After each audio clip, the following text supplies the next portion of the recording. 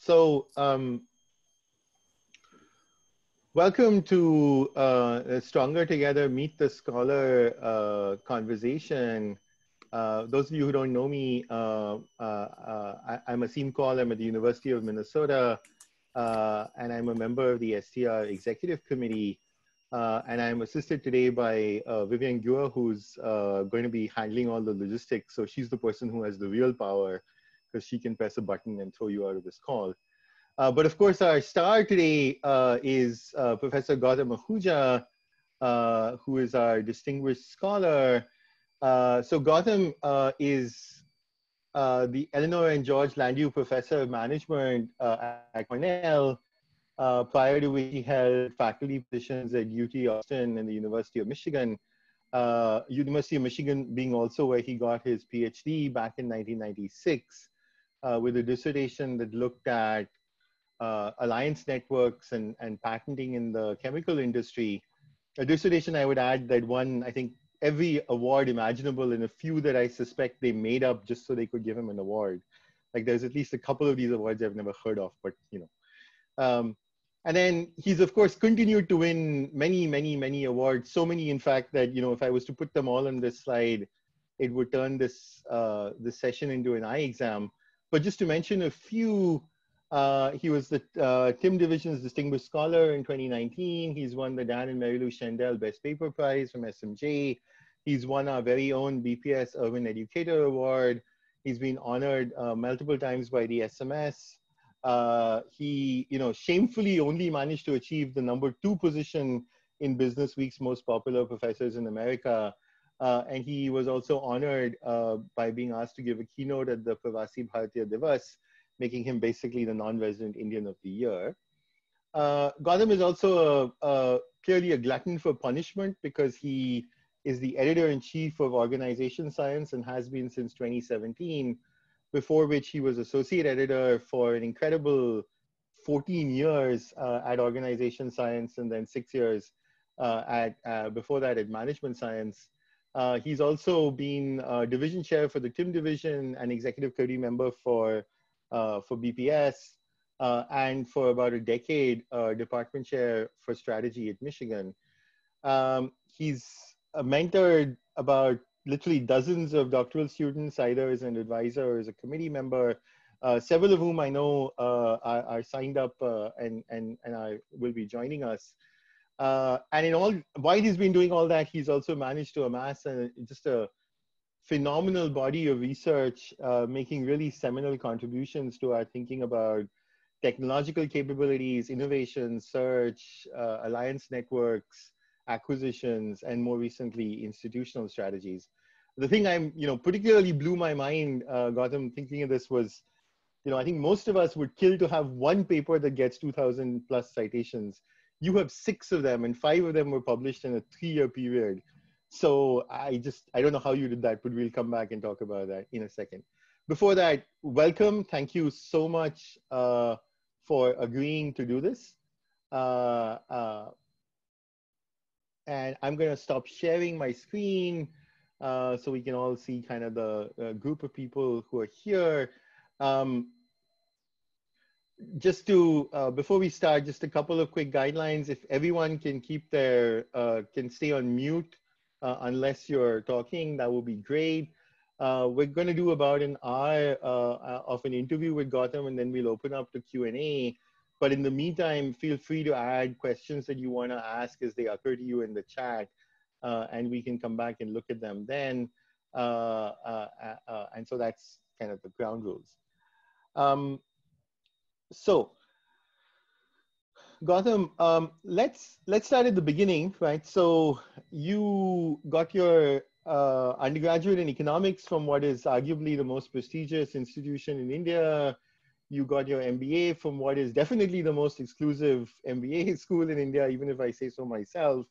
Corporate India is your oyster.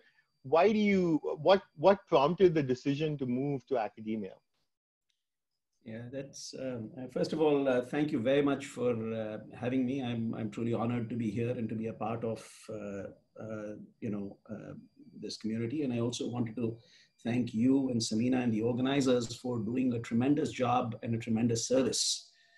Because we are a profession that is different from others. And at this point in time, of course, we are all very segregated, but the strength of our profession has always been the ability to communicate with each other. And in that sense, solidarity itself is a way to lessen anxiety for everybody. So I am not just honored, but grateful to be given this opportunity to even, communicate with those of you that are here.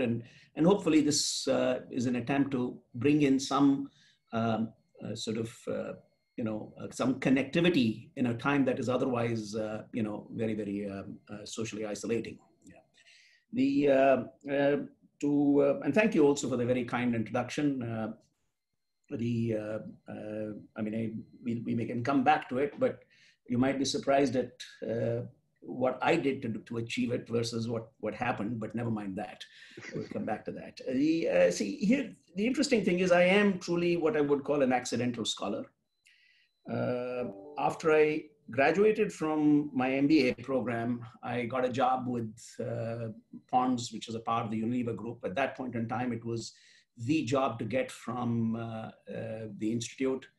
And if somebody had told me that, in this company, in 3 years from now, you will head a quarter of the country's operations, I would have said, okay, which arm do I have to cut, or do I have to give you both an arm and a leg? And I would have given it to you. But the interesting thing is that once I joined the company, somehow, that was the company culture of very quick movement and so on.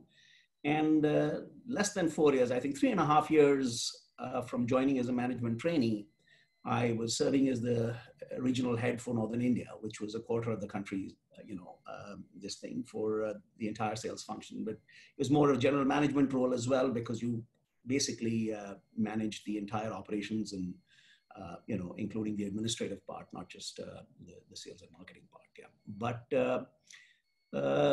and that kind of got me thinking. So here I've, joined, basically every year I got promoted, and I'm in this dream position. What could have gone better for me than it has gone right now? And the answer was I couldn't think of anything. And then I asked myself, is there some part of you that is still not happy? And the answer was yes. And then I said, well, clearly, if things can't get better on this trajectory, then repeating the same thing in the hope that it will get better is, is insanity, as has been argued before. And so I decided to change my to think about what I wanted to really do in life. And as luck would have it, I was running a little, I'd done some, I've forgotten what the details are, but some, corporate thing which had worked. And so my boss said, why don't you sort of brief the other managers on it? Because I think it's a good idea, you should diffuse it and so on.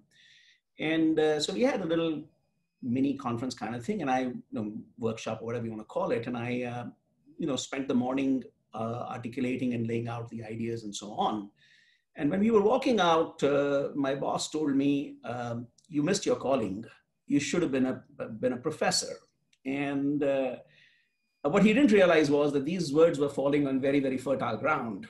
And at that point in time, I was already thinking very seriously about quitting Unilever and becoming a high school teacher. And when I eventually approached him 6 months or a year later, and 6 months maybe later after that, I said, I want to talk to you about this. And he said, and he first tried to dissuade me, saying, no, you should stay and so on. But then he was a very thoughtful guy. He said, look, if you are going to do this, then get a PhD and become a business professor, because there's a lot you've learned and you can share about that will never get used, and the research part will be helpful to you. And that turned out to be some of the best advice I've received in my life. And that's what I ended up doing, is that I decided to apply for a PhD and quit. And then, life started anew here. Yeah. Cool. I feel like I should get the address of this person and send him a bouquet of flowers saying thank you. But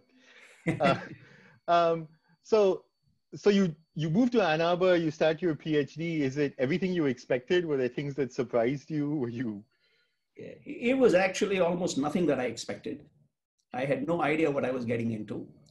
I only knew of two papers, both were in HBR, and they were written by the same person who was in Michigan at the time. And I thought that was what the research part entailed. And I thought this was going to be a wonderful, it would be a wonderful, sort of way to sort of build out whatever is missing in my life. So I show up there, and then I realize within the first 2 days, I'm disabused of the notion of what is research. And that also disabused of the notion that teaching has anything significant to do with the job. And at that point in time, I was like, okay, so I didn't know what I was in for, but we'll see where this goes. And and I basically enrolled there. I was also at that point in time, somewhat like what is going on today. The economy was in bad shape. The market was very poor. And what happened was, so it was basically the idea that, most of the people were not getting jobs. Like the previous 2 years of PhD students were in visiting positions and so on. So as a safeguard, I decided that I always was interested in economics. I'd done undergrad, in economics. So I decided to do the coursework for the econ PhD as well, thinking that if at some point of time, that gives me 2 more years to decide whether I want to stay in business or go to the econ side. So I just did the coursework for the econ PhD, along with the coursework for the strategy and IB stuff. So, and then somewhere along the line,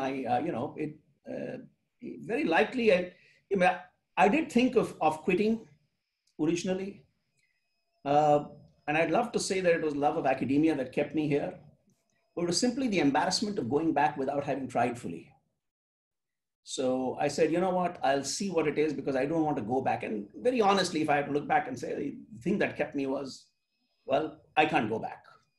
Because it's not like I burnt my bridges. I think the company would have taken me back in a trice, but it just felt that wasn't adequate. Let me take a chance. And that's where I sort of got into it. And I think an important lesson that I learned from it was that even though I had no clear understanding of the research component of the job, once I got engaged in it, I really loved it. And I got engaged in it because I had no choice, right? If I had to survive in the program, I had to get active about research. And I said, well, I might as well do this and so on. And the important lesson I learned is very often people tell you, follow your passion. And that's wonderful. Except you need to know what your passion is. And I didn't have that, what I thought was my passion was disabused of in the first day, right? Right. And then I discovered that there is another way of thinking about this problem, which is whatever you choose to do, if you commit to do it and commit to doing it well, you develop a passion for it. So for me, excellence did not come, or at least success did not come from passion. It is passion that came from succeeding at trying to do something very hard. So effort led to passion and not the other way around. And I think that's very important as a lesson for me. And that is worked for me through most of my life. So I don't prejudge things. Yeah. And I think that's a lesson that many PhD students could potentially benefit from. So, so thinking back to those, continuing to think about those years, I was looking at your CV and I was noticing that the first paper you ever published was actually on, is it profitable to be green, looking at, environmental strategies. And I mean, forgive me, but I don't really think of you as a CSR sustainability person. So tell us a little bit about that. How did that happen? Is it a dream deferred? Was it a step that you decided this is not where I want to go? Yeah. See, again, and this is actually very connected to the previous question. It actually, like everybody coming into a PhD program, you come in with a certain degree of idealism, right? This was a project that one of the faculty members there was very passionate about. And I got involved with it because it seemed like it would be very interesting. And it was it's appealed to me in a very visceral fashion, okay? And so I started working on it, but very quickly I learned that it was definitely not fashionable, and it was definitely not sort of in demand. And being very pragmatic at that point in time, I said, okay, what is in demand? And sort of moved there. And there is a story that hangs there also, because I actually had a very, very difficult time in my PhD. I did the coursework just fine, even though it was kind of twice the load of, that I was expected to do. But that was something that, my prior background is, it kind of IMA kind of prepares you for doing large amounts of, algorithmic work. So as you know well, and that wasn't the problem. The problem was that I could not come up with a dissertation topic. Okay. So I spent about, my first 2 years, sort of working on a couple of papers of this, that, and the other, and no luck on the dissertation, really. I mean, I wrote those required papers for, things, and the lit review was always excellent, and then it just went downhill very fast. Okay. My first year after the comps and everything, it just got worse.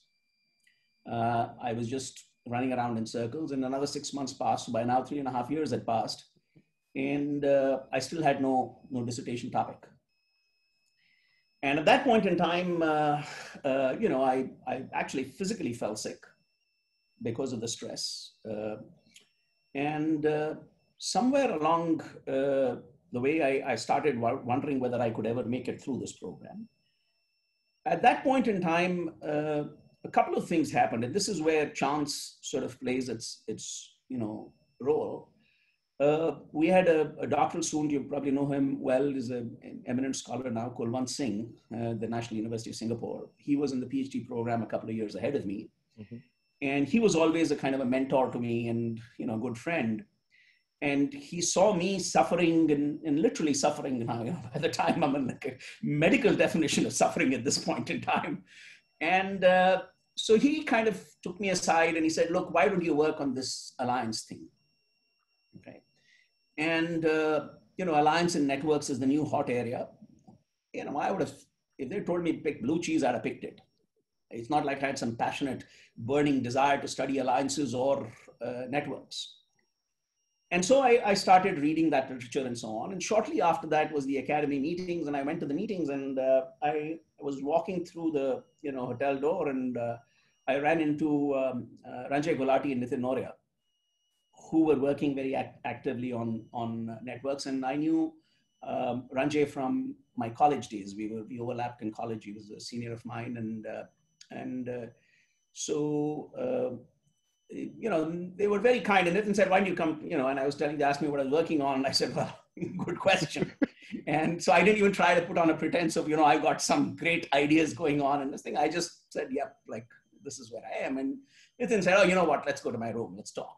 And we went to, Nitin and Ranjay sat down, and then they kind of charted out and said, look, why don't you look at the performance implications of alliances? I mean, these things are all these things. We all are making these huge claims, but nobody's actually looking at that. So here's your research question.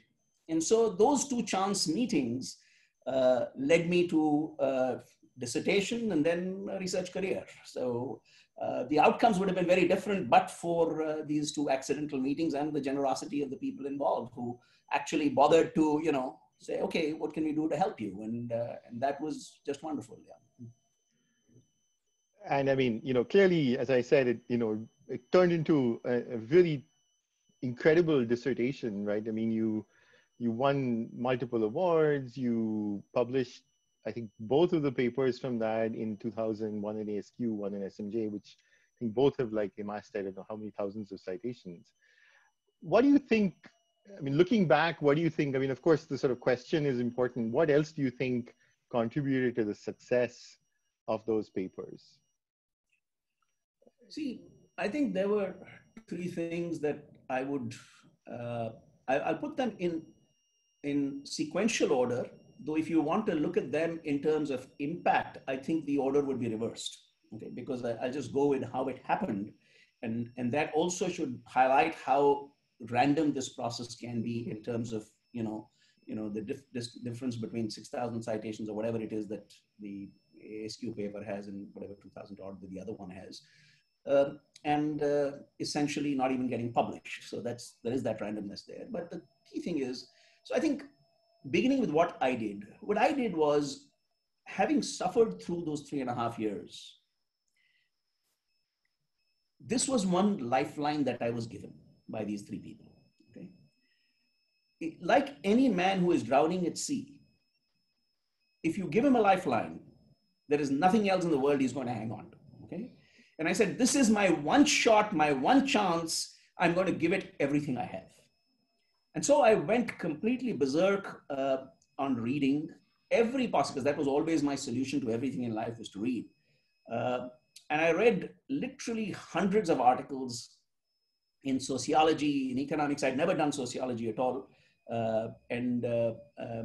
Randomly, somebody told me you're becoming too much of an economist. So I randomly went and sat in on Mark Nisroki's class, and then I was hooked, and that's where the networks part, came in, and I just read a lot.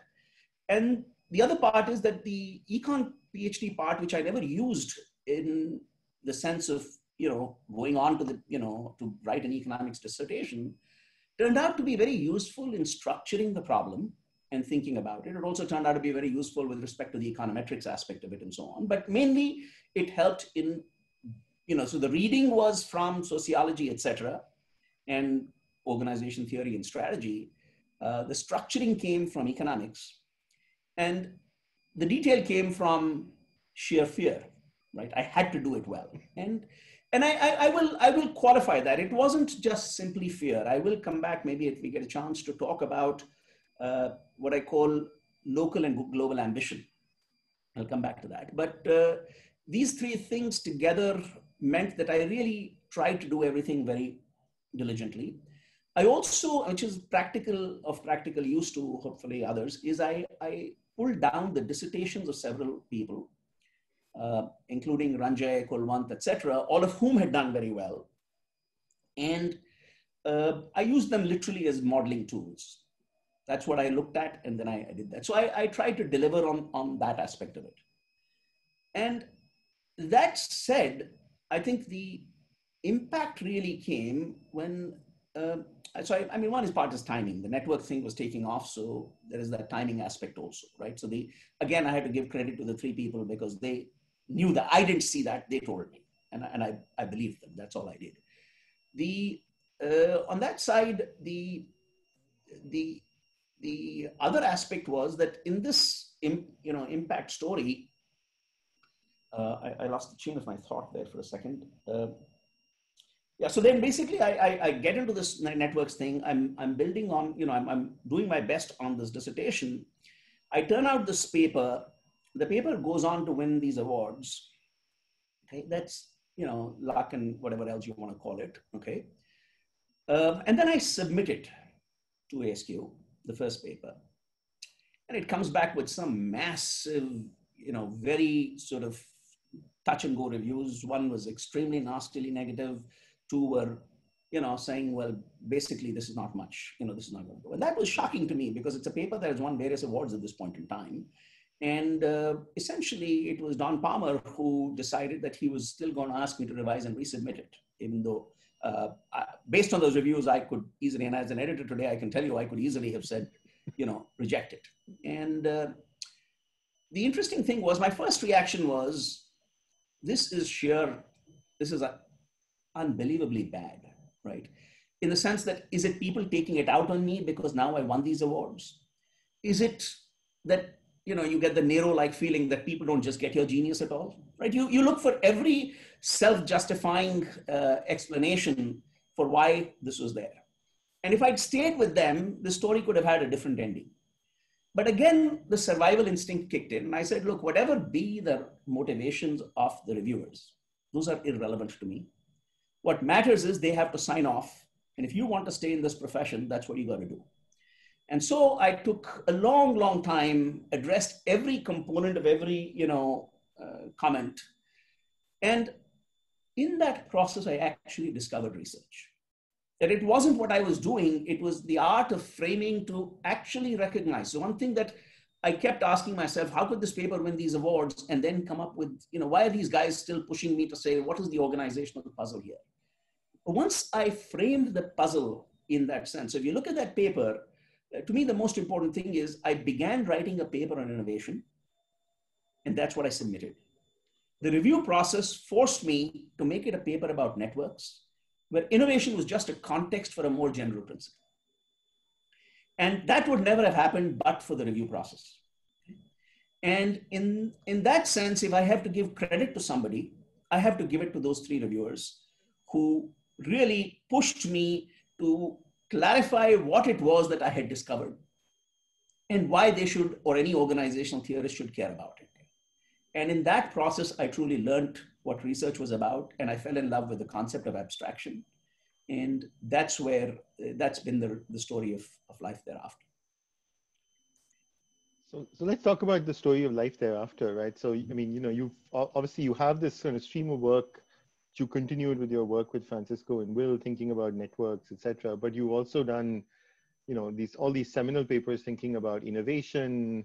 More recently, you've done work on institutional strategies, influence rents, and then I know, some fascinating new stuff thinking about financial markets and innovation. And so how do you, I think, and we actually had this question from one of the audience members as well, how do you think about when you're starting a new stream or you're starting a new project, how do you think about that? What inspires it? How do you decide what projects to go after?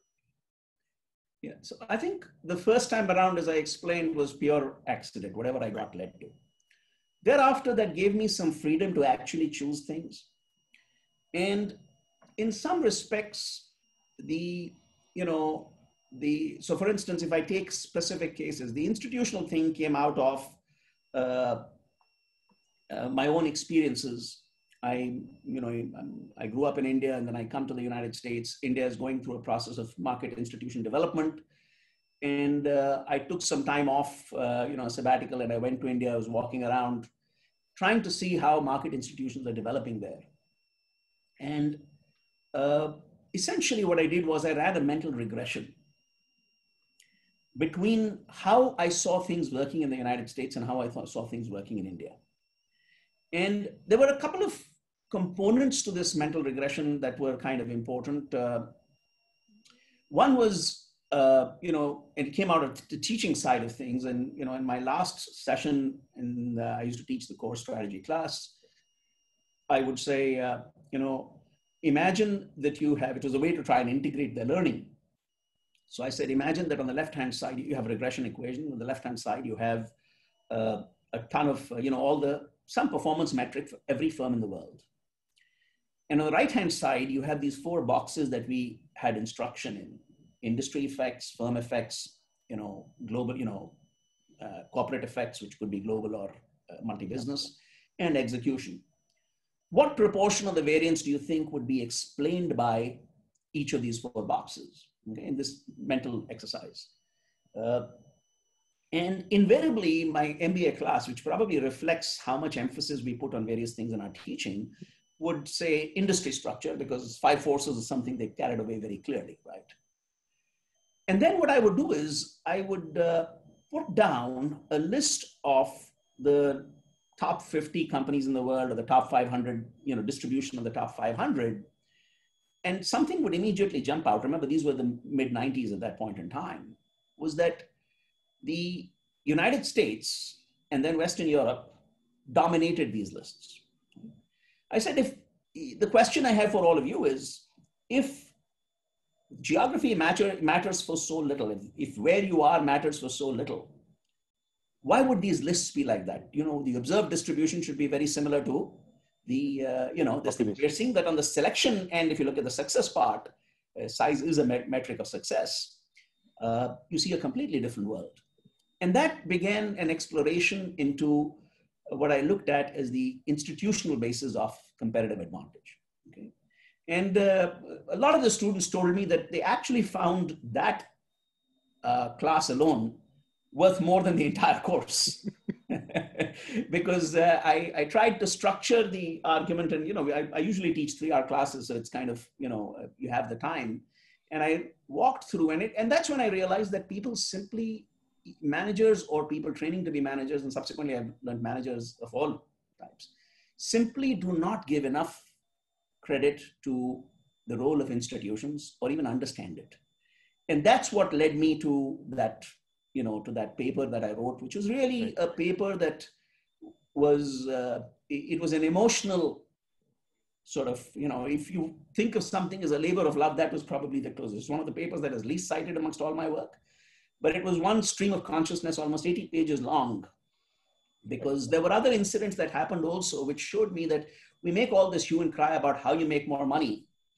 Yet the easiest way, or the most important way that firms make money, is by controlling the rules of the game. Right.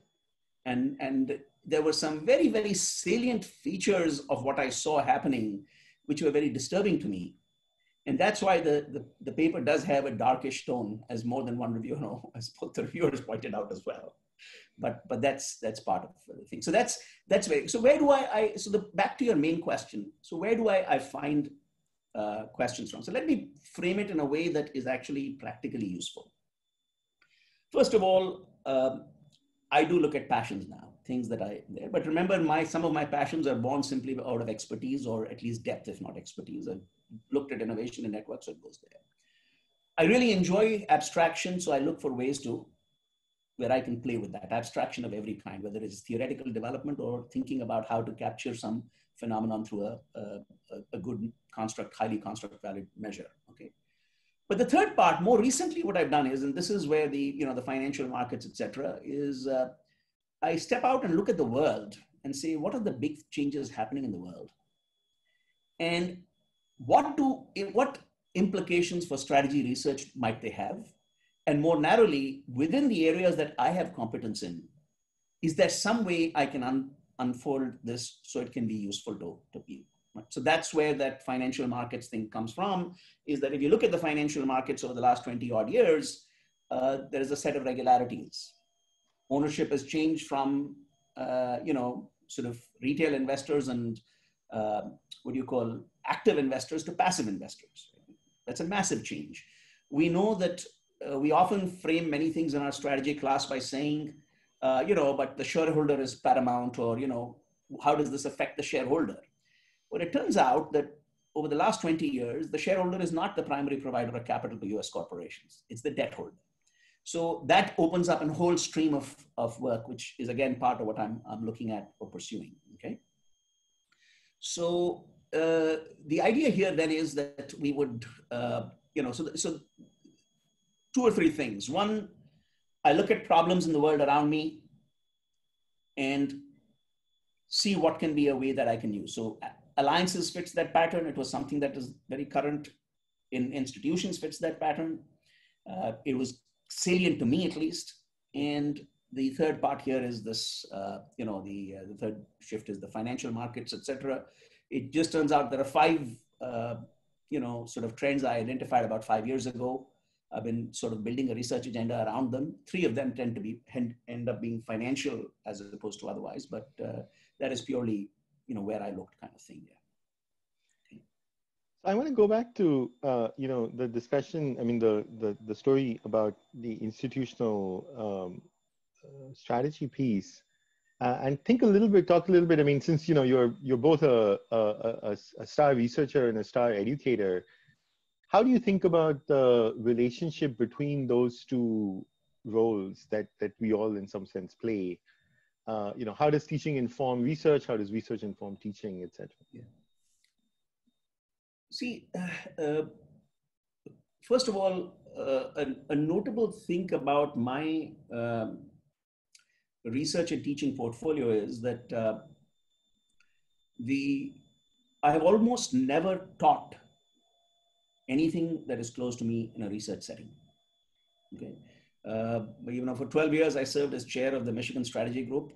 And therefore, as a chair, I was basically assigning myself residual, if the last thing that you know as a chair is basically what nobody else wants to do is what you're stuck with. So there were people who were willing to teach technology or innovation and so on and so forth.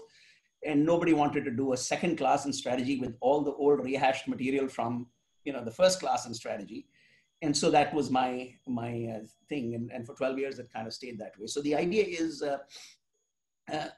purely as an exogenous, semi-exogenous shock, my research and my teaching did not have an overlap, right? So the question is, so I would serve as kind of a quasi-experiment of, one kind, which is how can they have an impact when you're not teaching what you're researching and vice versa. So I found that for me, the spillovers have largely been from research to teaching, but not in the sense of specific research findings. It's in the process of abstraction.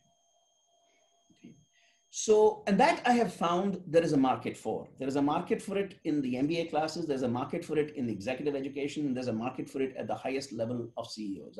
So I think the first thing I took away was this notion of abstraction. And how do I actually play it in the classroom is the following, is that cases can be discussed in two ways. One is that you have a very rich discussion, which leads to a perspective development and so on. And the other is that somewhere you eventually end up developing an underlying model from the case. So case selection is very critical to that. Okay. And I've done it both ways depending on the audience.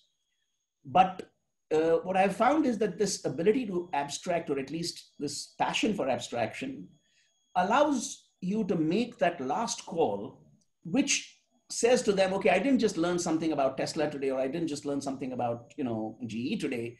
Here is something I can take back and apply in a structured fashion to any problem I might see later on in life. So, and I think that was one part of it, and that is what came through. And it usually requires extra effort and so on to make that happen. Right. But I was never one that cared too much about the incentive system very directly. And so I was able to put in that kind of effort, and that is where it came from. From teaching to research, I have had individual hypotheses that have come in. You could also argue that the most current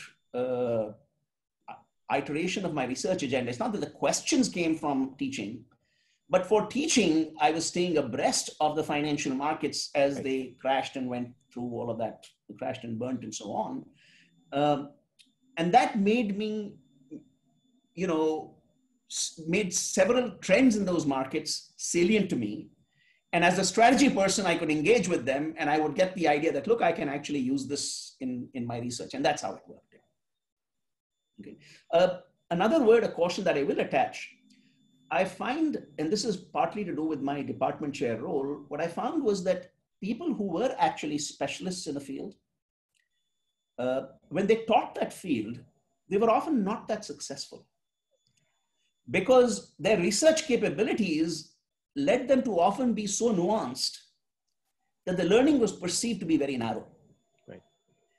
We, as researchers, to do a good job, we really refine things in terms of asking questions.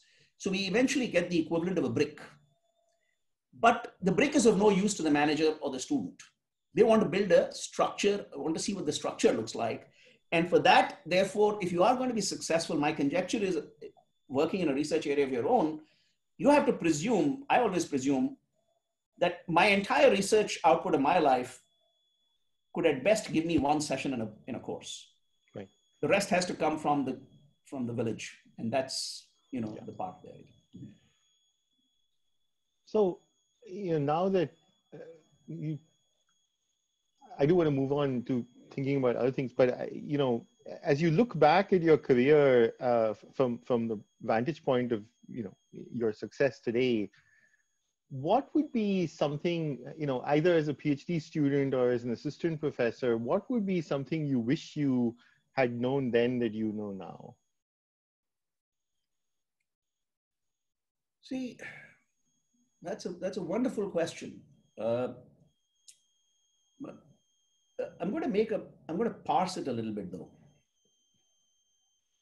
I think I knew most of what was required very soon. You learned those. Those things are not dramatic. The point is how you use them, right? So here is the thing. I know today, and it gets hammered every day in some form or the other, that publication matters incredibly.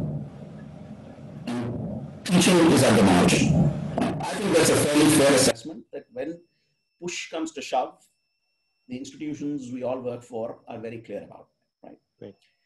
At times that can be very hurtful. I've had to deliver that message and I've had to receive that message. Okay. My first 3 years, you will see that there are no publications, in my thing. And you can imagine going up for a contract renewal without a publication. It was, again, the good offices of the UT group, which basically concluded that, and they actually, one of them told me is that we like you. We think you're a smart guy. You work very hard because you're here, pretty much anytime, anywhere, anytime. In fact, to the extent that I was actually given the key to the department by the security guys because they figured that I would get to, I would be more likely to get to a situation faster than them. That was one of the most hilarious things in my life because people were supposed to lock the door before they left, the office door, and somebody would forget. And in the end, I would have to call in the guys to lock it. Right. And because there were 3 different doors and I didn't have keys to all 3 of them, I only had keys to my own door, my side of it, of the building. And the 4th or 5th time the same guy came, he said, you know what, you're always here. Why don't you just keep keys so I don't have to keep coming? Okay. So it was very clear that, the incentive system was very clear. What I am happy about is that for one reason or another, I didn't pay attention to it. It has given me a tremendous amount of satisfaction that I have been appreciated in the classroom. And even more so to know that I have done the right thing by the students, right? And that would never have happened in the normal human, if I had hewed to the normal listening. In fact, an incident there is probably useful. So it was my 3rd year in Texas. I had 0 publications. And keep in mind that whenever I say Texas, remember I joined with Jim Westfall, who at this point was batting on 12 ASQs alone, okay? So they see we brought these 2 guys in, one has 12 ASQs and the other guy is still like figuring out how to get out of 0 of any type. And you can see the pressure there. Right. And as luck would have it, I also won the student voted award for the 3rd time. And I was coming back with the award in my hand and I ran into 2 of my senior colleagues and so one of them jokingly said, oh, here comes the overachiever. And the other colleague said something which stayed with me very importantly. He said, yes, it would be nice if he actually knew what to overachieve on. Okay. And I fully agree with the person who said this. I think that, the person was looking out for me. They made the right call. But my take was that, this is what I have understood of this job. And at this point in time, I had developed enough confidence in myself to say that, you know what, I won't make tenure. I will get a job somewhere, okay? And I'm going to continue to do this as I go forward with it. And I think connected to this is the other construct that I mentioned earlier, which is this notion of local versus global ambition. See, from my perspective, and it's horrible coming from a person who teaches strategy as a prime, line in this thing. See, I think about global ambition as the idea that you want to be something, somebody, some level of aspiration that you want to achieve. I want to be a successful professor. I want to be a successful researcher. And that has never been a part of my life. I have never cared about being a famous professor or a successful one. So clearly, if you think of ambition from that perspective, that didn't make any sense to me. Because I know that I'm also very ambitious. So I spent some time thinking about what is it that is really the focus of my ambition? What am I trying to do? And that's when I introduced the construct of local ambition. See, I have no goal or desire to be the best teacher or the best professor or the best researcher or the richest guy or the guru. But I do have loads of what I call local ambition. And local ambition is best captured in the idea that if I'm doing something, I want to do it to the absolute best of my ability with no compromise, right? It may not be very good in an absolute sense, but I will know that I did the best I could have done, and no man can do more, right? And that really has been the driving force. So when I've taken on, when you asked me that I got that review back from ASQ, it was a brutal review. And some parts of it were so brutal that the editor said that you are being held to an unfair standard because nobody in the field has done this and it cannot be done. So you should not be held to that. You can ignore those points. Nevertheless, I said, I will try, and I did address them, and including by creating simulations and so on and so forth. And I did address that simply because that was part of what my DNA was. It was also, and that's where I think the local ambition and the fear coincided, because I had to get it done to make it work. So I think that has been very, very important to me. And I think it might be useful to argue also, or I've also speculated on why I have so much of drive, but so little global ambition, right? And part of that, I think, is a historical thing. See, I lost my father when I was at the age of 5, okay? And we got evicted from our home 2 weeks after that. Okay? And the next 18 years were a fairly interesting time period, as you can imagine, in a country like India where there is no social security and support network and so on. So the notion that there would be a tomorrow that I could plan for was impossible. Today was all that mattered. Somehow I had to survive today to get to tomorrow. Right? And in those circumstances, the notion of, saying, I want to be this, that, or the other, that makes no sense. All you can really do is that today, if there is going to be a cut made, I'm going to be on the correct side of that cut. Right.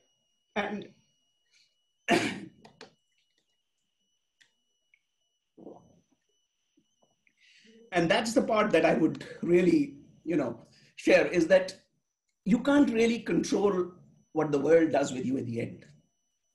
All you can control is what do you do to the world. And if you can do the best, at least you don't have a regret that I could have done something else. Right. Yeah, and I mean, I think your story, and thank you for sharing that. I think your story really speaks to the idea that, I mean, again, I would say this is actually a strategy thing, right? I think the idea that you pick the one thing you're really good at and you really sort of do that to the max, and that's how you actually achieve global success, right? Right? I mean, go back to Porter, right? This is kind of making choices and focusing on things, right? So thank you. So I want to switch gears a little bit, and I'm thinking a little bit about sort of your role as editor-in-chief at Organization Science, which obviously gives you a sort of unique vantage point on, if you will, the sort of flow of research in our field at this moment. What are some things that sort of stepping away from your own research, thinking about the field? What are some things that you are, excited about, either methodologically or topic-wise or in any way? And what are some things that concern you about where the field is headed or seems to be headed? So I think I'll begin with things that I think are, really exciting and into the, this thing. And I only worry about, so I'm going to place a caveat first, because people will often read more. See, I have like 2 minutes to answer this question, so I'm going to pick a couple of things. Right. That doesn't mean that the other things are not important, right? At the margin, pushing forward knowledge is important in all spheres that we go. So I'm going to only say, here are a couple of big, broad theme areas, but that should not guide what you do. You should be doing what you are interested in doing, and that goes without saying, right? But I think that the entire world of, the obvious things seem to be the most exciting ones. The way the world has taken on a digital spin, it affects almost everything we do, right? And we've seen it in, the form of the protests and so on. It's affecting the social dimension of things. It's affecting business in 100 different ways. And much of what we know can be applied to those areas. And that yields knowledge. But a lot of what is possible, is something we haven't even thought of. So I think that exploration is a very important one. That's what drove my own departure from Michigan and coming to Cornell, is that the idea that I wanted to learn about this digital space and how it might interact with the world. And that those are things that are really very, very important. So I think for doctoral students starting out right now, this is an incredible time, right? Because first of all, they have the ability to develop what I call a digital approach to thinking, or a digital mindset. I don't have that. I don't think I can acquire it. I'm trying hard, but it will never be as good as those that grew up in this, right? So my best hope is to use complementarities, things that I know about and can help those that are more digitally oriented, okay? So that's one part of this setup, is that the digital stuff is really key. It also has a data dimension, because you have the incredible skill sets possible now, and those are very exciting. On the methods front, I think there's been a wonderful revolution. All of you are familiar with it. I think we're all being forced to become, harder in terms of looking at what we can do, in terms of making calls and claims, etc. So I think those are important, and I don't think any journal can afford to not be there on that.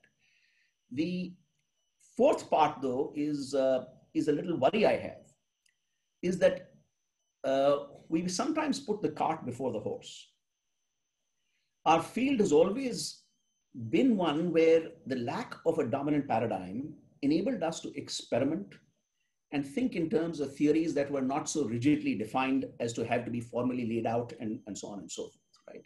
So that's why I would say that it was in 1973 that Granovetter wrote about weak ties in getting a job.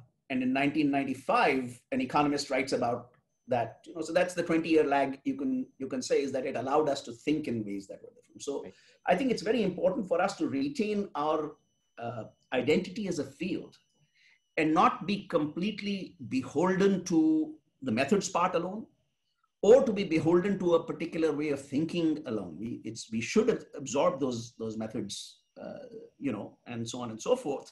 But we should also experiment and do things that we need to be doing. Most importantly, we need to think about theory and abstraction. And that's why organization science has put down its own sort of line in the sand on that, is that you can have an outstanding empirical piece, but if it doesn't push theory, it's unlikely to make it through.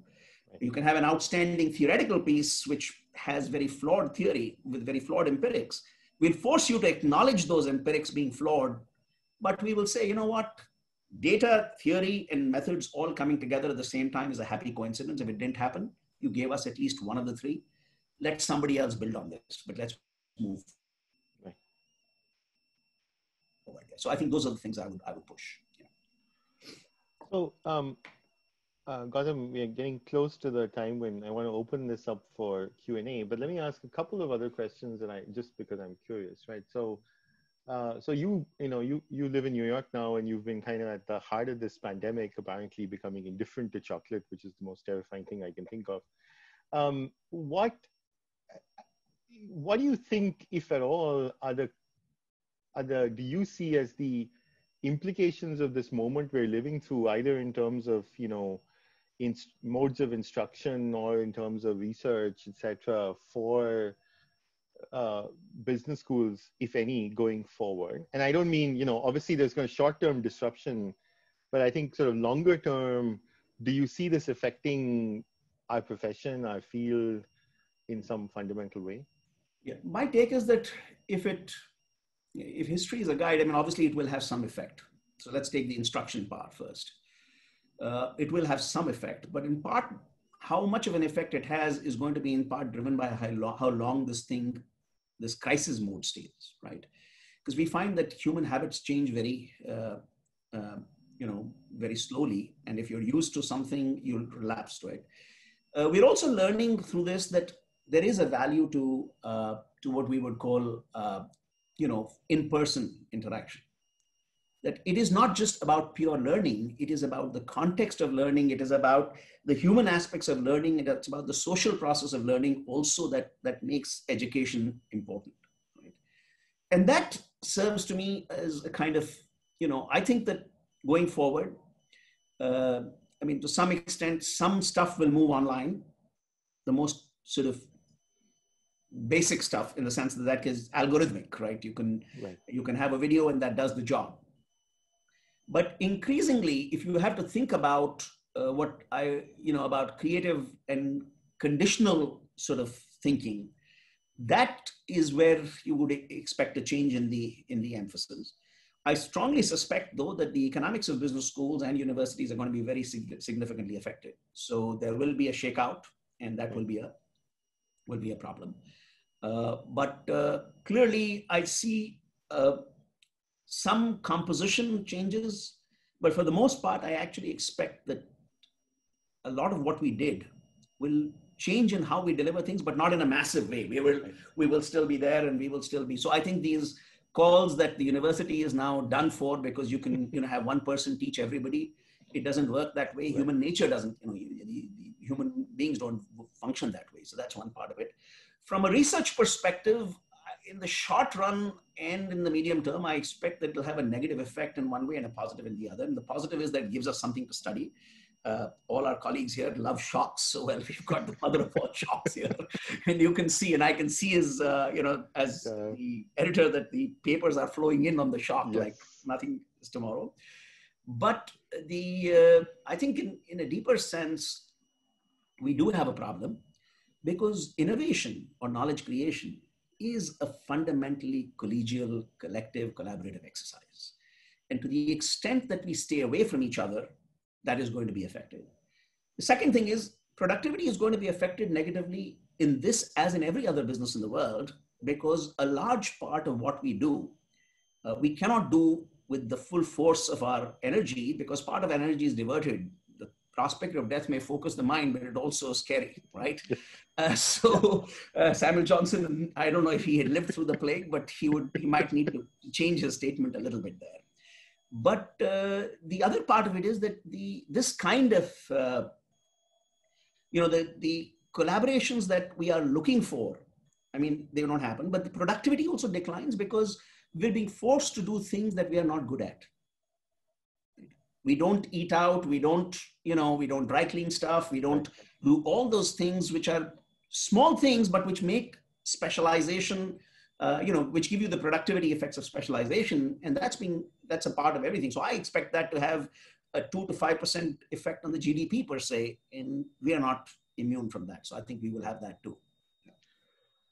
So last question before we open it up for Q&A, and this is actually more Samina's question, but I know she'll fire me if I don't ask it. So, Samina, you likes to ask, who is your outside, and I'm going to caveat this with outside of research, outside of, our field, who is your favorite writer or your favorite book? So what do you find kind of inspiring to read?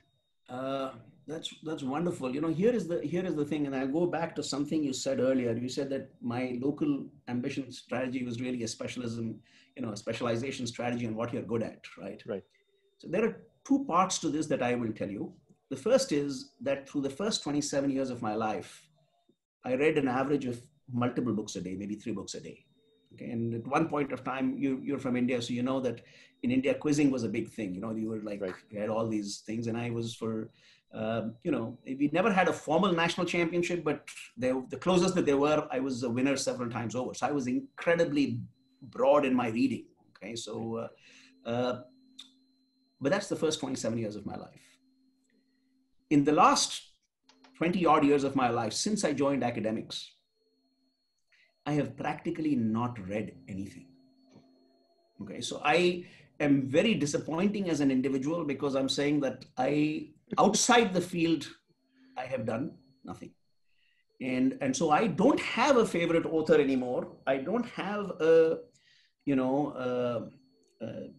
anything that I can tell you about. I have, I will say though that on occasions when my students ask me what were the 3 greatest achievements of the human intellect that I would turn their attention to.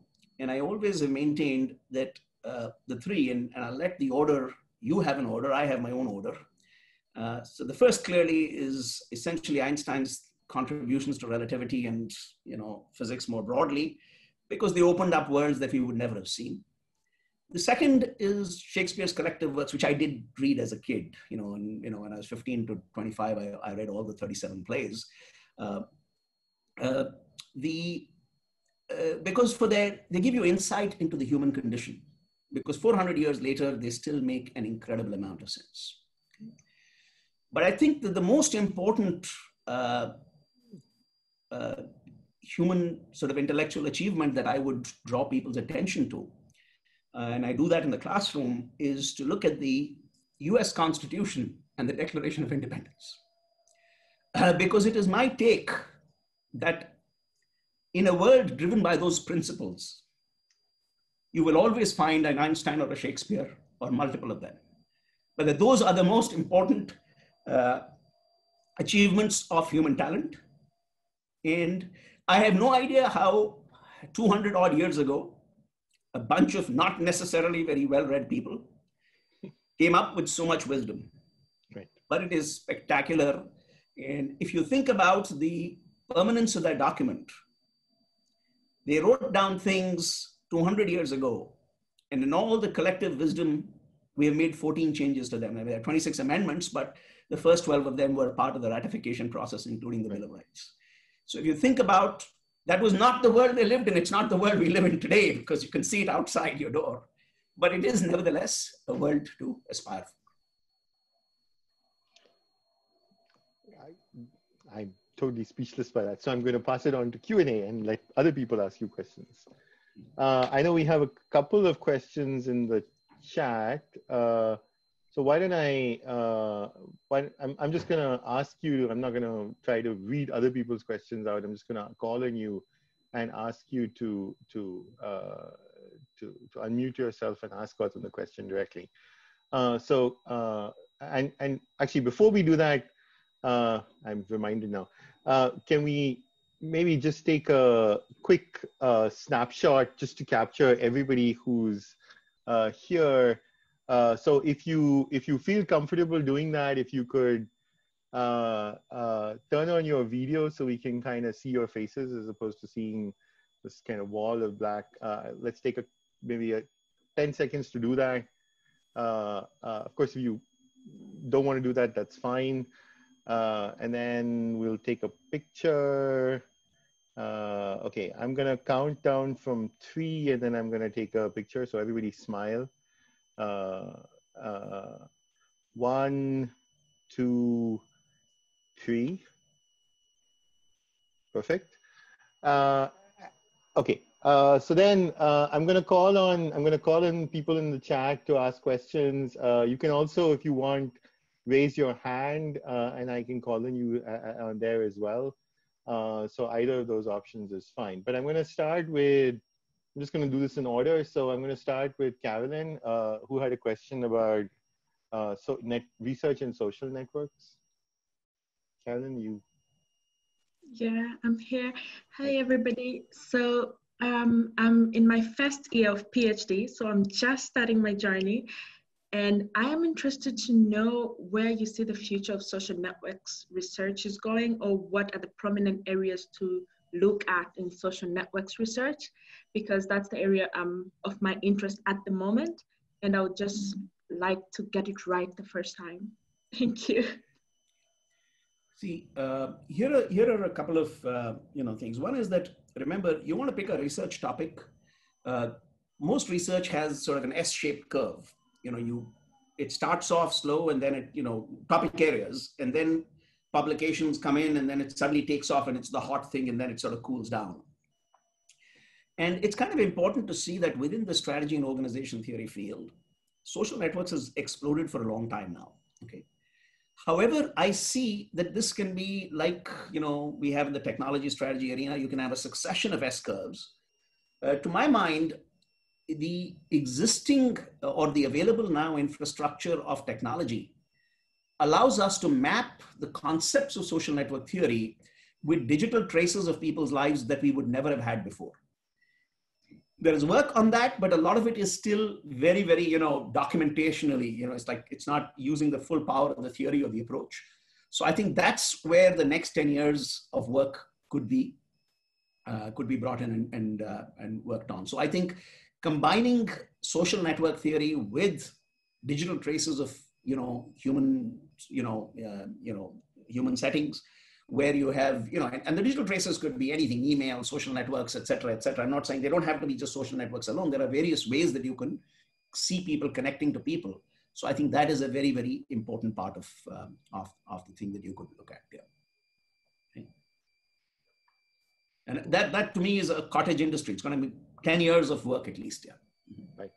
And actually with the pandemic, it's even, everything is truly online. So like, yeah, it's even better.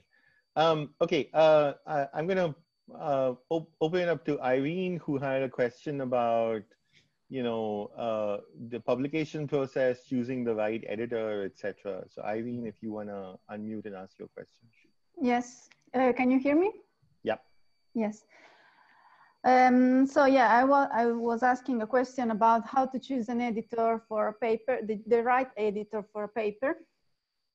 Because actually we are sending out a paper now, and we were actually in doubt about choosing an editor who is an expert of the methodology we use in the paper, or either an expert of the topic we are tackling, or either if we should choose an editor who is not an expert of the methodology or the topic, but that we know because he told us that he appreciates the intellectual depth of the theoretical puzzle that we are developing in the paper.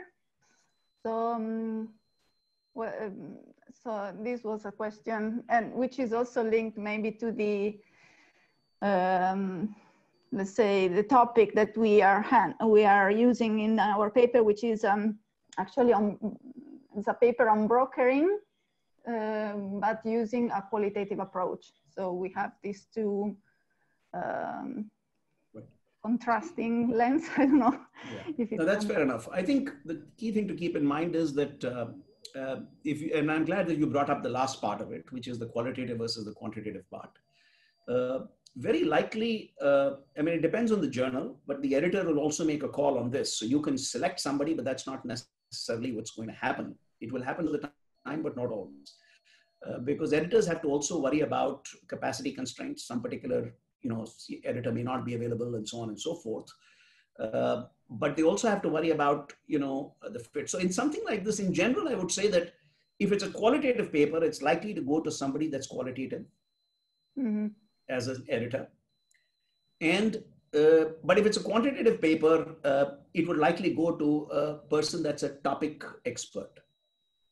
So it would go to a networks person as opposed to somebody else. And that varies by journal as well. At Oak Science, where I am, we basically focus very much, we focus on the theoretical contribution. So if it's a story about networks, you have to add something to the networks literature, irrespective of what the methods are. And that a networks person should be able to see, right? If it's a very qualitative paper, they can still probably do it. They might have some concerns about the research method or their ability to handle it directly, but they will, we also have a methods panel which will help them in that respect. But again, the core idea will be, what are you contributing to theory, right? So it depends also on the journal, but at least for Oak Science, the theory or the topic will dominate over the method. Okay. We have a research methods panel. If I get a paper on a topic which I'm not an expert on, methodologically, I can reach out to one of those experts and they can give me their opinion. But what contribution the paper makes is still my judgment, right? I have to evaluate that. Okay, thank you. So I'm going to actually change the order a little bit, since we are talking about journals and framing and contribution. Deepak, you had a question about framing papers for research. So you want to just ask that? Sure. So hello everybody, and first of all, thanks to the organizers for organizing this session, and thanks to Professor Ahuja as well. So I'm from Temple University, and I'll be beginning my third year very shortly.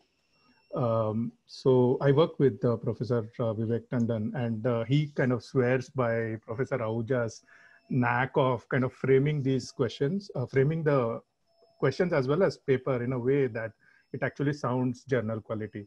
So I just wanted to learn or maybe understand how to build that skill and use it in my. That's a very, very difficult question to answer in especially in a short format. But the general technique I have used is I step back and say, theoretically, what do we know about this topic? And by that, I say, I look at the 3 papers that would be closest to what you've done, okay? And I say, theoretically, what have those 3 papers contributed and how do you build on that? And then I ask myself, is that a sufficient contribution? How is it connected to that? And that's how the framing occurs, is because your paper should appear as the natural next step of the ladder of knowledge we are climbing, right? And that natural aspect means that your literature review doesn't have to be 40 papers. In the end, I want to know what are the 3 papers closest to what you studied, irrespective of whether they look like what you did or not. And I want to build a tree of knowledge where that is the main branch, and then you've got the smaller branches and so on. That's the way I use it, and that's the way I look to frame things. Okay. It's happy to chat about this at some other time with actual illustrations and so on, but I don't think today's time frame will leave that. Yeah. Thank you so much. So, Gautam, since we are talking about, and we didn't really get to cover this, so I'm going to interject and actually, Rich McAdog isn't here, but usually I was going to wait for him to ask this question, but since he's not here, I'm going to channel him and ask it. So, you've had so many really successful doctoral students over the years. What would be the sort of, what do you think is the core piece of advice that you give them, when you work with them that you think is valuable? That's again a good question. I'm not sure there is a single core piece of advice. I think it's, they become a part of my life very dramatically. So they are, they see a lot of, everything I talk about. I share every part of it. I overshare, I guess, in general. So that's part of it. But some of the things that I really push them to do is to develop their own self. So, there are different models of people working with people. Sometimes people will say, okay, I'm working on this and you join me as a doctoral student and, you work with it and then you write your dissertation and then we'll write papers together from that. My model is different. They're always welcome to work with me on what I do, but I want them to work on their dissertation on what they are interested in and develop that separately. And over a period of time, I want them to, de-link from me and go on. So if you notice that I have a lot of students, but I don't have large numbers of papers with any of them, because most of them have sort of de-linked, or at least even if they have them with me, they have them with many other people too, because I believe that for their own development, it's very important that they go out and, work with them. In fact, sometimes I feel that I have been, if anything, I would correct that a little bit, because there are nuances in the publication process, which are probably easier to discover with 2 or 3 papers that with somebody who's already done them. And my general thing of, one paper I work with and then they move on has not been necessarily the most optimal structure, partly because of my sort of overarching commitments to too many things. Okay. But to be your own person and develop it, focus on theory, match the journal to the idea and so on. Yeah. Okay, so I'm also gonna, we also had a question from Aseem about, since we're talking about collaborations with your advisor, Aseem had a question about, picking collaborators more generally. So Aseem, do you want to just ask that? Yeah, before asking my question, if you don't mind, I want to thank him for sharing his life story. I'm really touched by it. It's not just a success story, it's like a survival story. So as junior researchers, we are also trying to survive. So, and collaborations are really important. And I want to ask what would you recommend in terms of collaborators' choice, in terms of dealing with collaborators? So for instance, should we go for more senior researchers, or should we go someone like us? So what would you recommend indeed about collaborations in general? Yeah. See, I throw out a couple of thoughts there. Obviously this is very highly conditional on the person and their research agenda and so on. you will see that I have almost always collaborated only with my doctoral students. That's simply the largest, almost completely the bulk of my collaborative work. I think collaborating with somebody senior is very, very important, because research is something that you learn by tutelage, by being, so it's not so much, and there are so many subtleties. So that process is full of tacit knowledge. So the back and forth of the papers is very critical. So you do something, then your student does something, and then the student comes back to you. So I think in that sense, working with somebody who knows that field is very important as a collaboration. Being personally comfortable with them is critical, right? So I would say that that is also very important. You want to be careful that your collaborations don't lead you astray in going in too many directions, because academics is a business of rewarding specialization. You cannot be the world's expert on 40 things or 20 things or 3 things or 5 things also. Maybe 2 or 3, yes, over a period of time. But as a doctoral student, you want to be an expert on one thing. So for the first 5-7 years of your career. So that would imply that you really focus deeply from people you can learn from, and that you can work with. People have I know people who are wonderful to learn from, but they have a very, very unique style, and it may not be for everybody. So the working style is also important. But it's a portfolio. Some juniors with whom you develop parallel research interests, and seniors who can help you through the publication process. Thank you very much. Okay, so I know we've skipped you a couple of times, but Liwei, you had a question about online education versus in-class education, digital transformation of education. You want to just ask that?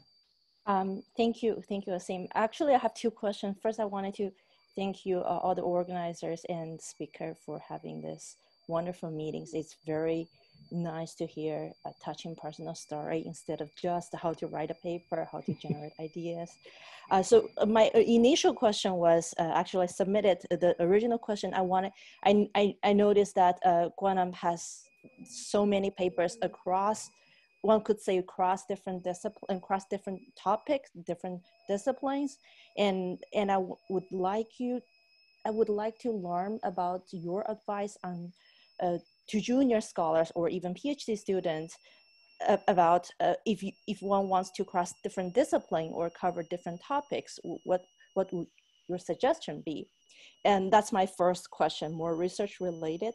And the second question is inspired by Aseem's last question about the future of online education. And we've mostly hearing about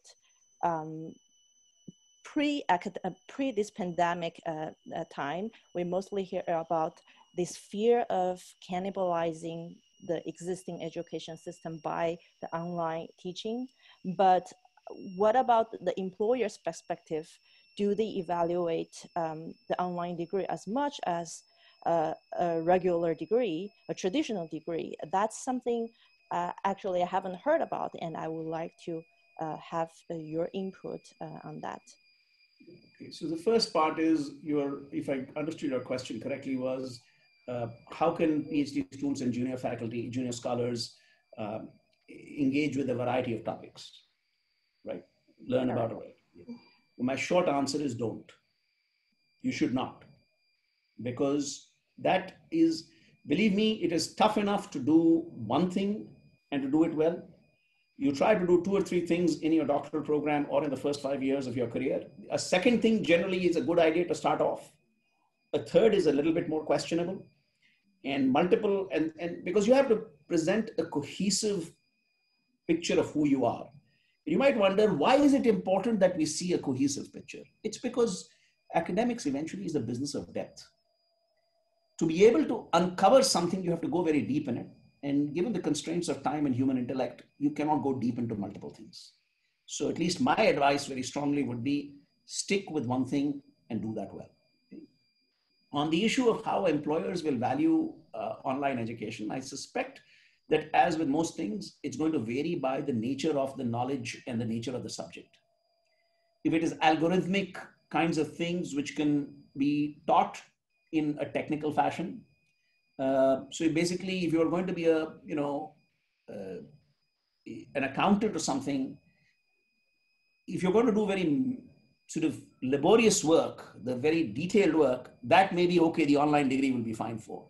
But where there is judgment required, where there is breadth of knowledge required, where there is an interpersonal component required, see, employers are looking for people who can handle problems and who can handle people. They're not looking for a body of knowledge. The body of knowledge is only a way to a signal of what you can do. So if you are able to, the online degree doesn't give us very good ideas of what you would be as managing a team, right? So those kinds of things were managerial and higher level occupations. My suspicion is that the college and the work, is a good training ground for the workplace, and that's not going to disappear. Your college, even your socializing, is a way to build networks and to understand what are acceptable and unacceptable forms of behavior, right? Because there is a code to how people behave. And I think those things are not going to get taken away. So if you're working in some very remote sort of specific, narrowly defined job, that's one thing. But for all higher jobs, which is the kind of jobs we train for, I expect that people will still require, some indicators of how you've done. And there is a skill set you pick up from being in college, okay? So I would not change my college exposure for any other period of my life. So I think that there is that definitely a learning there, which I got, which I would not have gotten. The random arguments you have with people, they're all developing both your personality and your intellect. Gautam, since we are talking about, education and online and different education models, I'm curious.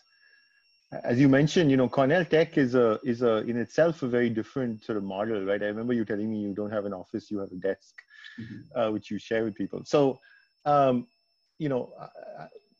is that? What has that been like? And do you think I mean, I don't want to make this an advertisement for Cornell Tech, but, do you think that's kind of a different future for business schools with this more collaborative model? I think there will definitely, as with everything else, once a size doesn't fit all. Right. There are multiple components of that model. I think the desk or the absence of it is a relatively small, it's symbolic, but substantively limited component. My take is that the core value proposition of Cornell Tech is bringing together computer scientists, business people, the training process. So there's both a selection and a treatment effect. The selection effect is the people we have a tech MBA, but the people who are selected for it are different from how we select our regular MBA people. At the same time, there's a treatment effect because we also offer a computer science degree and a connective media degree and so on and so forth.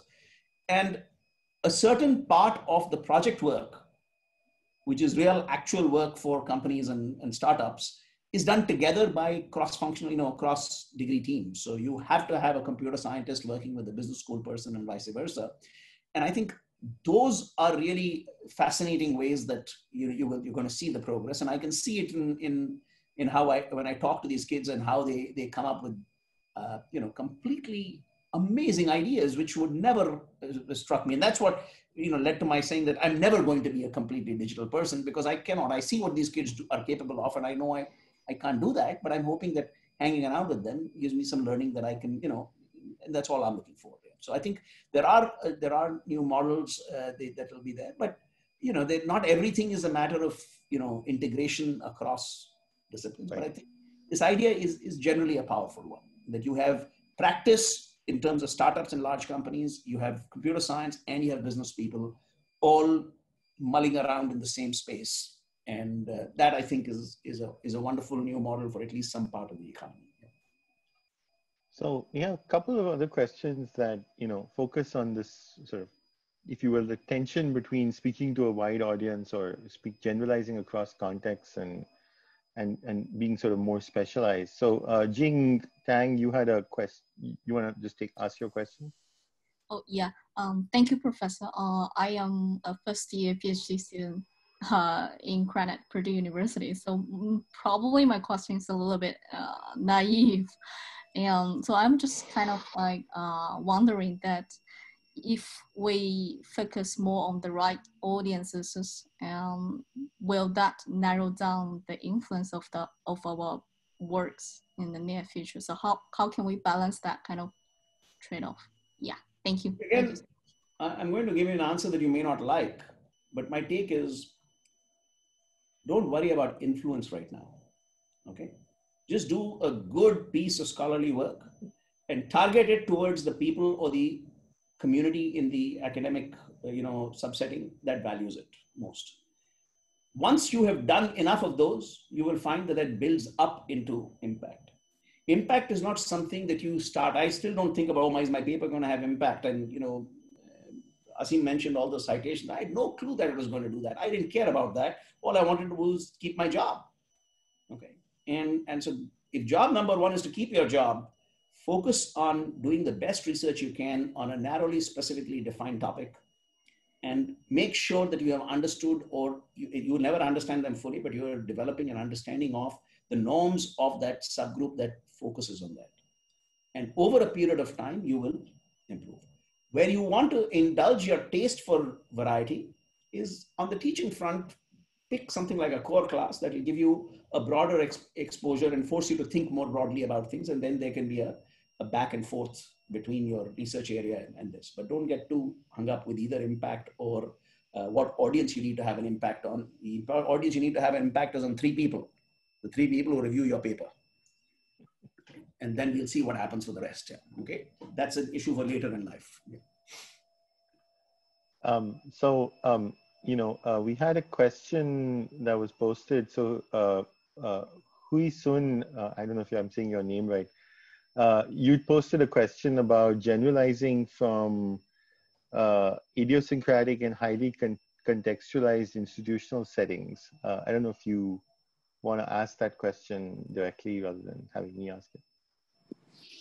Yeah, so sorry, I'm working from a device. I don't have a video. So yeah, so I think when I asked that question, my thinking, my thought process was institutional processes are so important, but at the same time, it's very difficult to generalize across contexts. And as you said, abstraction is one of the core components of research. So I wonder how you address these issues. See, abstraction is not necessarily only in generalizing. Abstraction means that you go and understand even a very narrow process or a very narrow slice of some organization or some function, but you characterize it in conceptual terms. Okay. So what I mean by that is that when we look at innovation, patents are a measure of innovation, but how you connect innovation to patents is a conceptual exercise, right, in a given setting. So I think that's what I'm referring to when I say that you need to have this passion for abstraction, which is that if I'm looking at patents, think about what it means for innovation more broadly and so on, but you don't have to generalize to very broad things itself. It has to be very narrow in terms of what it actually proves. But how you come up with that measure is kind of, it can give you benefits of abstraction. So for instance, here's one which I was just chatting about with a co-author yesterday or day before.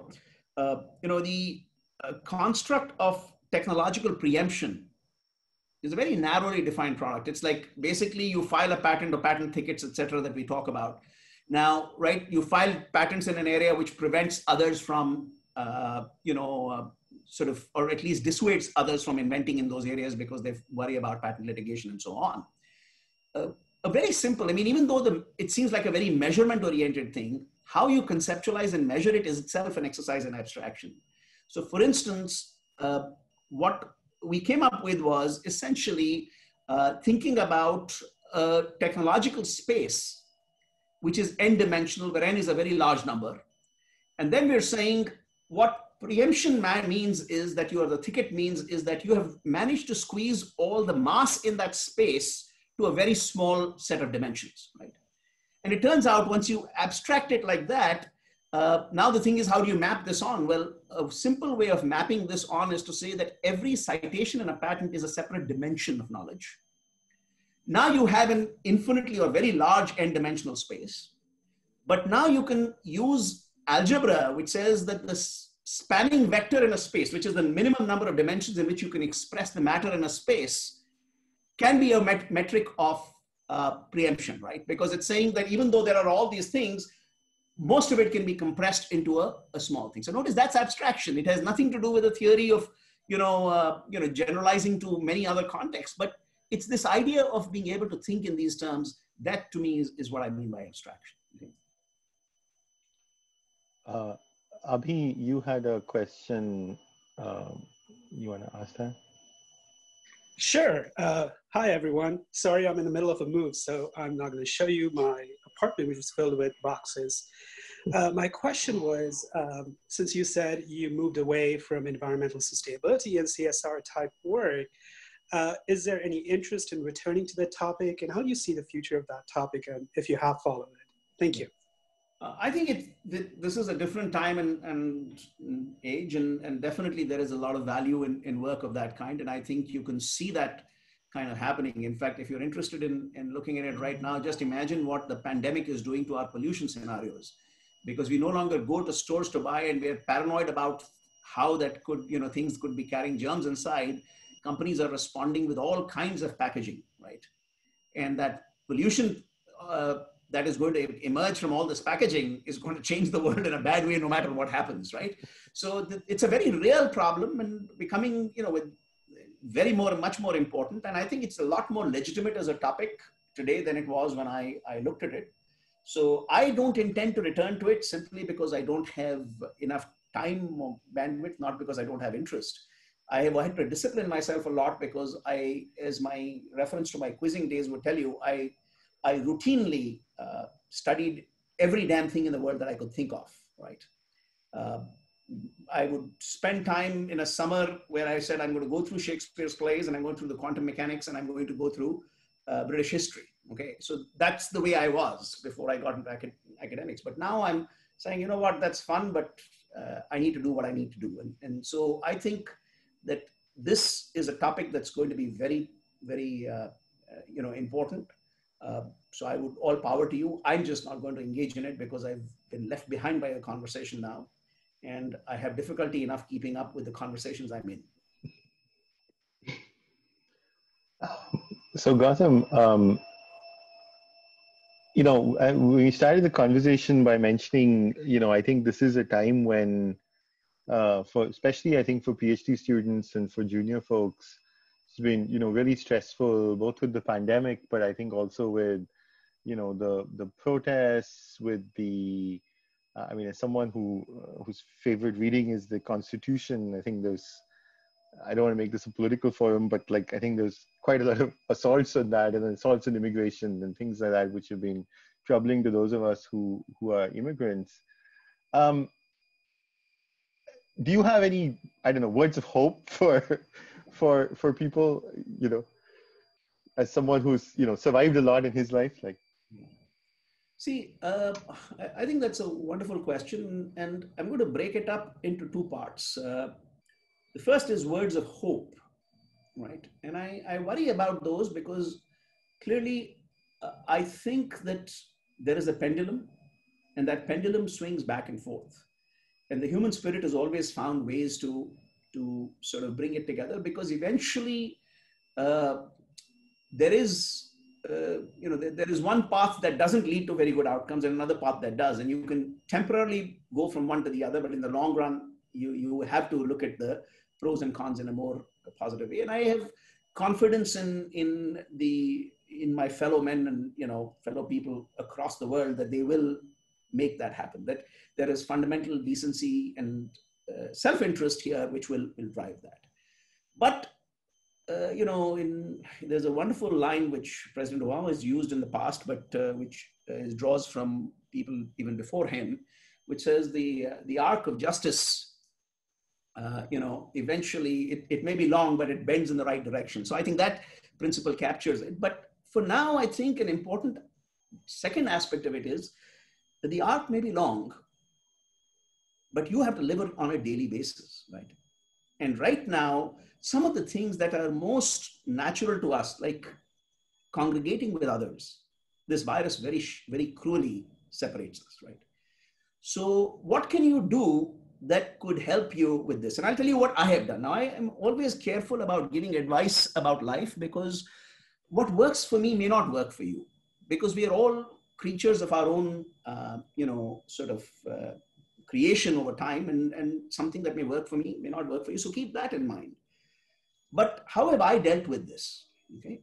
Now, one of the things I realized, and this pandemic has made me realize, is that my number one resilience strategy through the more difficult periods of my life, I had forgotten about, or at least I was not engaging in. And that's a tremendous strength that you have, because I am on the wrong side of the age curve for that strategy, which is dreaming.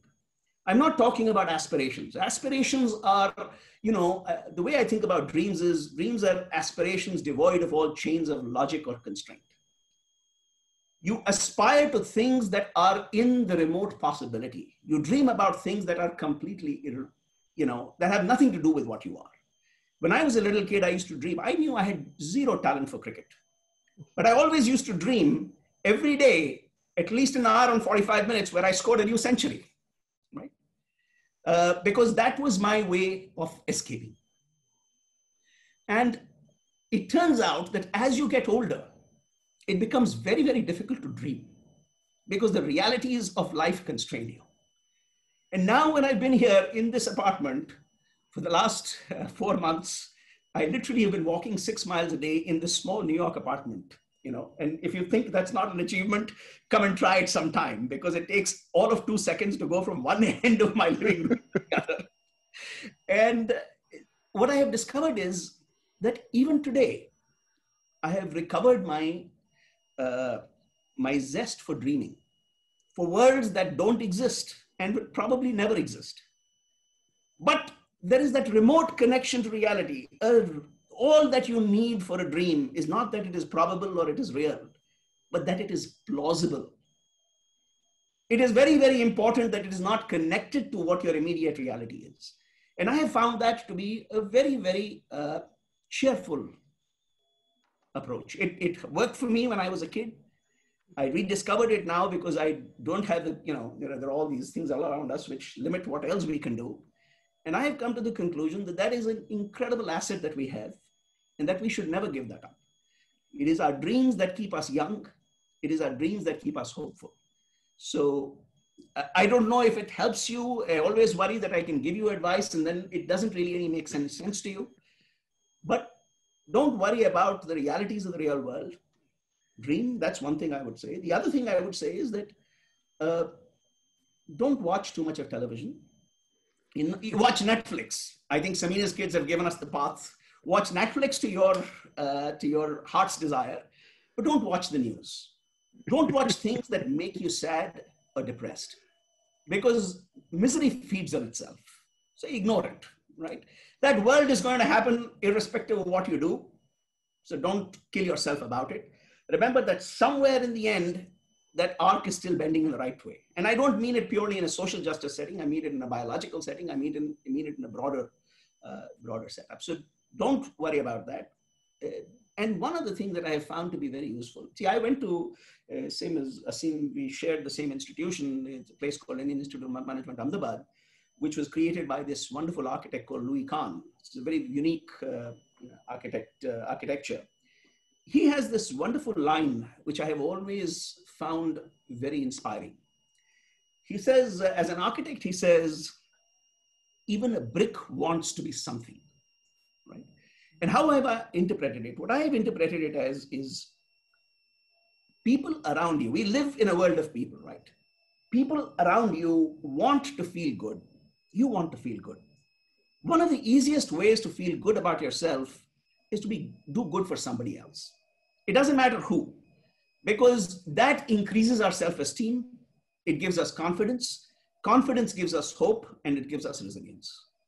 So the more isolated you are, as this virus is making us, the more important it is to think of acts of kindness that you could have done or would like to do for others, or simply be nice to somebody, and that itself will make you feel better. At least that's true for me, and I would wish the same for you. Yeah.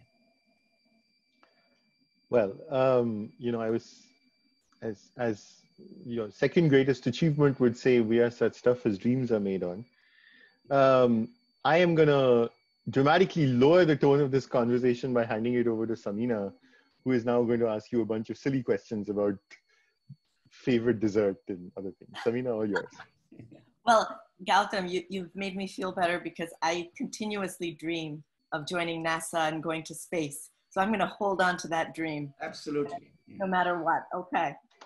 Just so you know, on the plausibility front, even now when I dream, I play innings, cricket innings, except that now my dreams are more about if I played for my club, what would happen.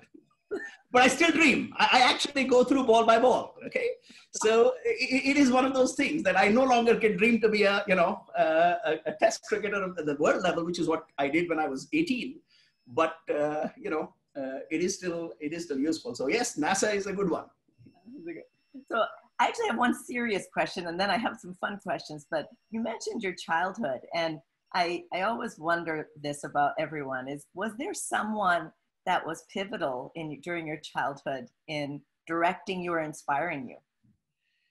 I think that very clearly, I mean, that is the easiest question in the world for me to answer. It was my mother.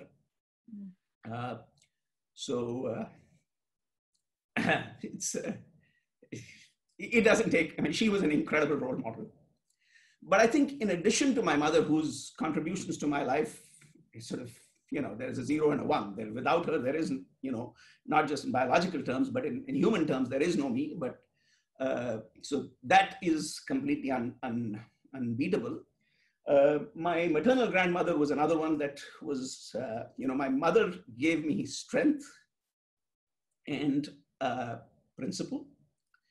My grandmother taught me the value of kindness.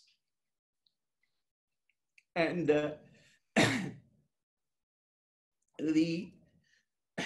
I guess the third part that I would push for is the school that I went to, which was St. Columbus, which was run by the set of Roman Catholic priests who were incredible in their ability to not look at people in terms of what side of the rail tracks they came from. And they had so many lessons of value that even today, I've never lived up to them, but they do good me to do better things over time. So I think those would be the three. Yeah. Well, I think many of us are adding you to our list of people who are inspiring us to remember to be kind as well. So I did have 2 fun questions. Sure, absolutely. And I'm sorry about this. It's just that, like with everything else, my mother is in India, I'm here, and you can imagine how this would be. So. Yeah. Oh, absolutely.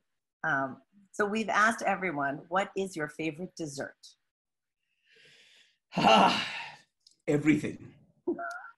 I did not get to be this size by refusing dessert. But if I had to pick one, I can't actually pick a single one, but I'm very, very fond of Indian desserts. And the sweeter they are and the more unhealthier they are, the more I love them.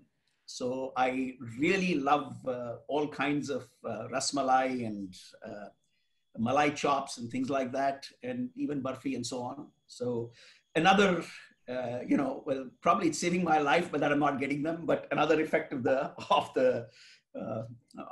lockout, of this quarantine.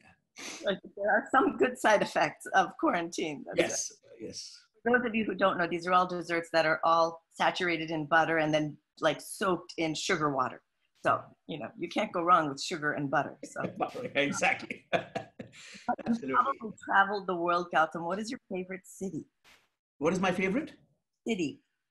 Town, city in the world. City. Oh, I guess I never thought I would say this, but I always thought Ann Arbor, Michigan was going to be my answer till the day I die. Oh. But New York City has made its impact on me. I remember the first day I taught a class in the city, one of my students came up to me and asked me how long I'd been in New York. And I said, no, she said, how do you like it? And I said, I just came in yesterday. And her words turned out to be prophetic. She said, Professor, this is a city that forces you to love it.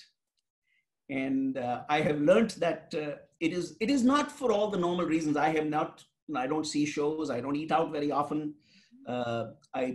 Basically the only city thing that I use is I walk around, which I love doing, and that's wonderful. But what I have found is that there is a zest for life that is really incredible. And as you would imagine, my original idea was that, you know, this is going to be a very harsh, impersonal place. And people are blunt, and that's true, but they're not unkind. They're very helpful. And if you think about it, fitting 8.3 million people into the area that it is fitting into, there's no room left for sharp elbows. You have to get along. And in that sense, I love the spirit of the city because it helps you appreciate humanity at its, you know, most of this thing. So it's just amazing, you know, one of the most wonderful incidents, and I'm sharing it because you know, it gives you a sense of how it works. One day I was coming out of the subway and I had 2 bags of groceries with me, and there was this girl walking ahead of me, and she walked right through the turnstiles. And then she turned around. She didn't say a word to me. She just stretched out and she took the bags of groceries from me so I could walk through. And then she handed them back to me, and she didn't even wait for the thank you. She just kept going, right? So this whole interaction at zero human, you know, this thing.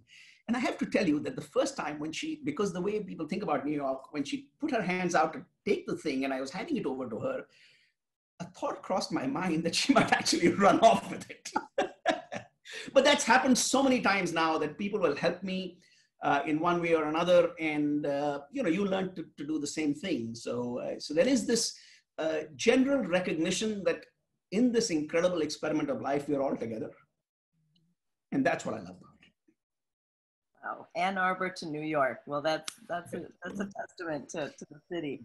And I actually love one thing you just said, which is blunt does not equal unkind, right? So that's great. That's something good to remember also when sometimes you get those reviewer feedbacks, right?